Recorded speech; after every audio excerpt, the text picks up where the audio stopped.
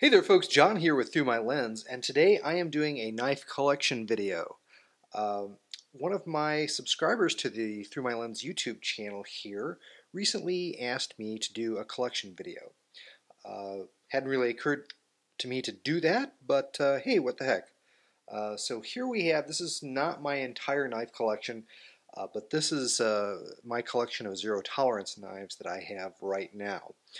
I really don't consider myself a collector per se, because that to me brings to mind someone who probably keeps their knives in a safe or in a drawer and doesn't use them. And for the most part, I do use my knives. There's a couple in here that I try to avoid actually doing any cutting with or anything that would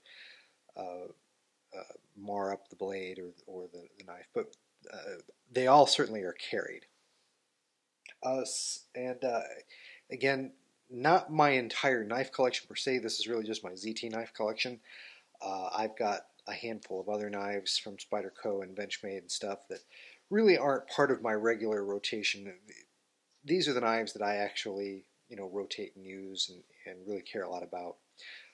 So with no further ado, we'll start here at this end. They're kind of in a chronological order, at least chronological for me, of how long I've had them. And this is the classic Zero Tolerance 0550. It's wearing one of the very rare blue-black Hinderer style G10 scales on it. And you'll also see that I've got some aftermarket anodized parts on it. It's one of the later generations. You can tell by the pocket clip here. Had it a long time. It is used. If you look closely at the stone wash on it, you'll see some scratches on it. I do use it for a variety of different tasks, and really do like this knife. Was my first zero tolerance knife, so it's one that stayed in the collection the longest. And then next to it is another Hinderer design, the classic 0562. Had this knife around. This is probably my favorite zero tolerance knife, the one that gets carried the most, although this particular knife is the version that I do kind of keep in the safe, as it were, keep it in a drawer, in a case. I don't use this particular one. I've got another version of it that's all scratched up and marred, but this is one of the first examples that was released. It's got a serial number of 70. 0070, and this is an M390 version, and again I got it when these first came out. Saw it at Blade Show when it was first released, and again, my favorite zero tolerance knife, probably the best flipper that I own, just best all-around knife that I own. If I had to sell all my knives, I would definitely keep that one because it's the all-around best knife to use and to carry. These next two knives, I haven't actually done videos here on the channel, and this one, I've had them for a few months. I did a review on these for Three Gun Nation magazine, and this is the 0220. Haven't carried this one a whole bunch. This one I probably am going to sell. The orange backspacer really just isn't to my liking. Great knife, it's just I'm not crazy about that orange backspacer. Is really the only thing that for me personally I don't like. Otherwise, it's certainly a great knife. The one next to it, I do carry this one quite a bit when I need to, when I wear dress clothes at work, or when I travel sometimes and I want a smaller knife. Although, this has got a, I think a 3.25 length blade on it, but this is just so light and easy to carry. Of course, this is the 0450 CF. Oh, so many numbers for zero tolerance. 0450 CF, and super light, super easy to carry, great flipping action, particularly for a small knife. And I carry this quite a bit when I wear dress clothes, and I just want a very inconspicuous knife. Next to that is another one of my favorite zero tolerance knives. This one came out last year. This is the me see if I can remember this, 0456, yes. And I have done a review on Through My Lens on this one.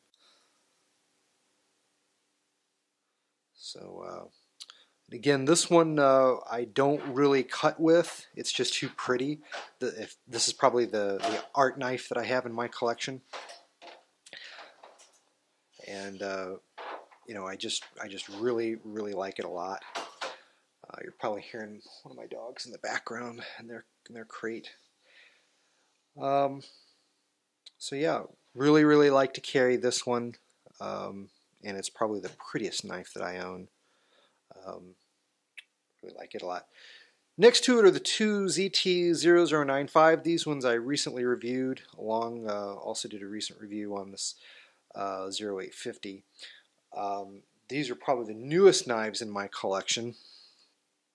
This is the DLC, the 0095 black, S90 black, and it's the version that I carry and use a lot. Really like it. I think I do need to send this into ZT because the detent isn't quite where I would like it to be. Of course, the one next to it is the Russian market exclusive ZT0095, and it fires out with authority. The detent is perfect on this one, and you can just see that blade shape so much better with the non-DLC coated version. Another pretty knife that carry but try not to cut with, given its kind of limited edition status. And finally, this one's really quickly becoming a favorite to carry. This one may be number 2 behind the 0562. This is, of course, the 0850 with the titanium subframe lock. I just can't go on, about how I love this knife for its weight, the quality of the blade steel, all the premium features that have gone into this knife. Really like it a lot. And because it is just a normal production version, I can use this and have no concerns because I can get replacement parts or just replace the knife if I beat it up too badly. So there you have it. There is my entire zero tolerance collection to date. Like I said, I need to pare this down a little bit. Probably sell this one, the 0220. But other than that, the rest of them, kind of in my daily rotation of knives that I do use, carry and use, and enjoy. I hope you enjoyed this ZT collection video. Certainly comment in the comment section below if you've got a collection video. I'd like to see it. Let me know what you think about this, and keep in mind there are written photo reviews on throughmylens.org. That's my website. You can find some great photos of just about all these knives, as well as video reviews of them here on the Through My Lens YouTube channel. Take care, God bless, we'll see you in the next video.